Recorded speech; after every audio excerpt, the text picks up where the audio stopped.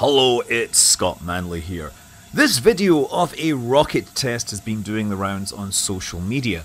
This was the 9th firing in a series of tests of a 3D printed combustion chamber. It was designed to produce 3 tons of thrust, but very quickly the test goes spectacularly wrong. First, the carbon-carbon nozzle extension disintegrates, and seconds later the combustion chamber breaks apart, and fuel sprays around uncontrollably until the test is ended. So this was part of NASA's long-life additive manufacturing assembly program, where they're basically building rocket engines using 3D printing. And a recently published paper goes into specifically why this engine test failed. And interestingly, the paper doesn't actually care about the first thing that we see failing. That nozzle failure, they actually noted that the nozzle extension had an existing defect in it, and they expected it to fail at some point.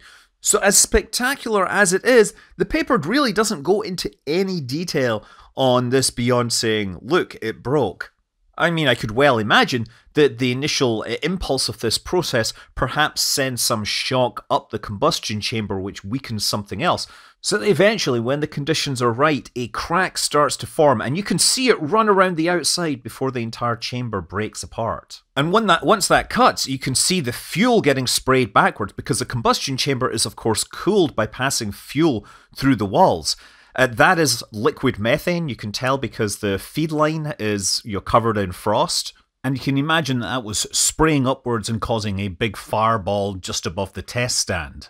So anyway, if we run this even slower, during the nozzle separation, there is literally no frames showing this developing. It's there and then it's gone. I also found it interesting that the position of the shock diamond doesn't actually change that much, despite the fact that the expansion ratio, right, that is the ratio between the size of the throat and the area of what's left of the nozzle, obviously that's changed a bit, but downstream where the actual shocks are converging to produce that hotspot hasn't changed very much. The chamber separation is a lot more interesting. You can see the crack starting at the 8 o'clock position and then developing around, and then the entire chamber goes out. And immediately afterwards you can still see liquid oxygen spraying through the middle of the engine, but that actually stops pretty quickly, while the fuel that's flowing around the outside of the combustion chamber, that continues to flow for a whole lot longer. I can't be 100% sure as to why this is, but it does make sense to shut off the oxidizer before you shut off the fuel, because the oxidizer can start a metal fire.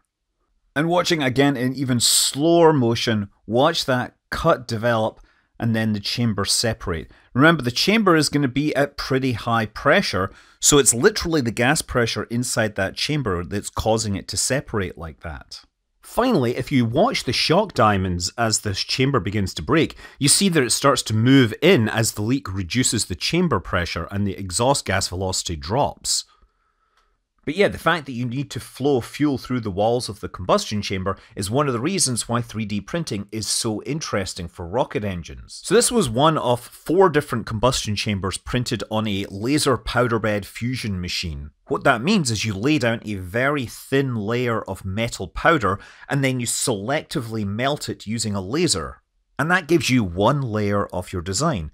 Then you lay another thin layer of metal powder over it, fuse that, and that's just how you build it up, layer by layer. And this can be useful for building some very complicated geometries that would usually require multiple parts and welding. So this chamber was made with a special copper chromium niobium alloy that enables better heat transfer. So the engineers wanted to know if there were problems with this system.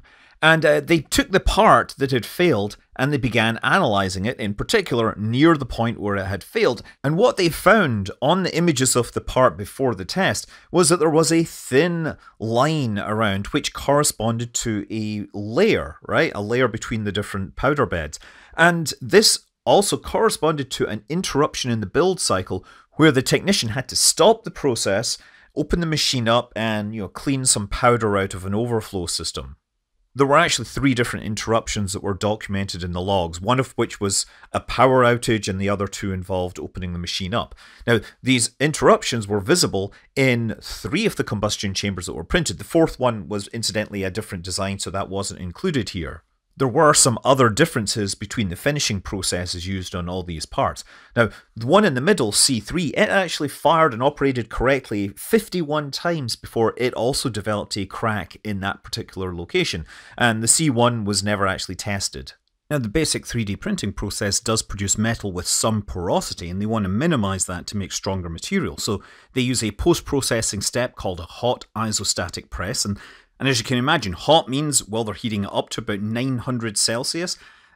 Press means they're squeezing it to squeeze out the tiny holes, and isostatic means the pressure is coming from every side, and they do that by using high pressure argon gas, I think at about 1,000 atmospheres of pressure. That makes it slightly smaller. So anyway, yeah, they looked hard at the broken combustion chamber. Now this section on the left, that is the top of the combustion chamber. You see at the bottom right, there's a BD with an arrow. That's the build direction. So this is basically the top of the combustion chamber. And you see how they've highlighted some deformation there. That's where the structure has flexed as it broke.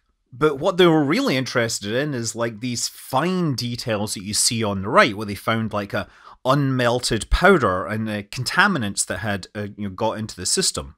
So it looks like in some cases there simply wasn't enough energy going in to reliably melt the powder that was being deposited.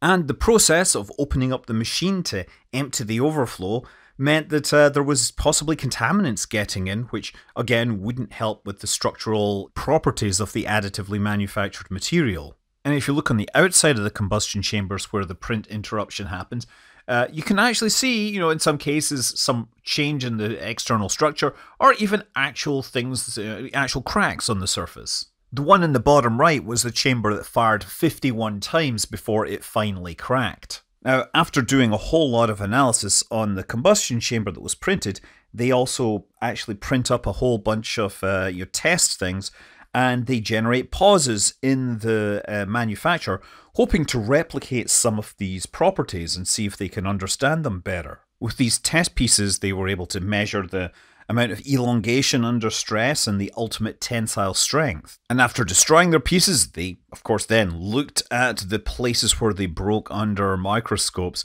And, you can see where the snap would initiate and propagate across the structure. They looked even closer using electron microscope images. And to be clear, they didn't think the problem was as simple as pausing the print, opening the machine, and letting contamination get in. It was a much more complicated process. In fact, one of the things they noticed was that throughout the test pieces that were printed, the porosity was increasing as they went higher and higher in the build. And so the defects lower down in the print were less of a problem. But they hypothesized that this was caused by variations in the effectiveness of the laser at melting the material. And since the machines showed no actual variation in their power requirements, they thought maybe this is because as the process runs on, more and more dust is getting deposited on the optics and attenuating the laser. Ultimately, they concluded that it wasn't any one particular problem that caused the failure. It was a combination of these issues, things that had to be addressed by stringent process controls. There's a trope that says that rocket science is hard. The truth is, rocket science isn't that much harder than any other type of science. It's the engineering which has much smaller margins for failure, such that a 1 to 2% increase in the defect rate in the affected layer was enough to make this happen. I'm Scott Manley. Fly safe.